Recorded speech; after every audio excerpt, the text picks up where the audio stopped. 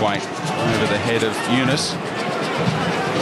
Down his clearance. I'm sure he wasn't looking for Sekulovsky, but he found him. Strong work from Daddy. Got the better of Sarkis, but then gave it away to Reid.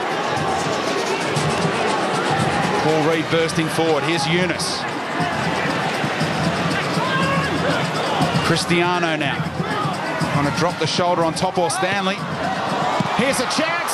Christian Sarkis. Well, it fell invitingly for him. And he's given Adelaide United the lead here at Members Equity.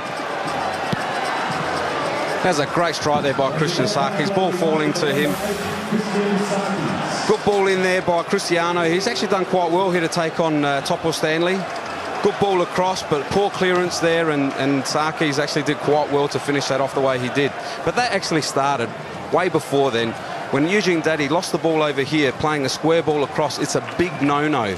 Nicky Rizzo did it before, and this is where Adelaide United are so dangerous. They wait for you to make those mistakes, and they'll catch you on the break as they did just then.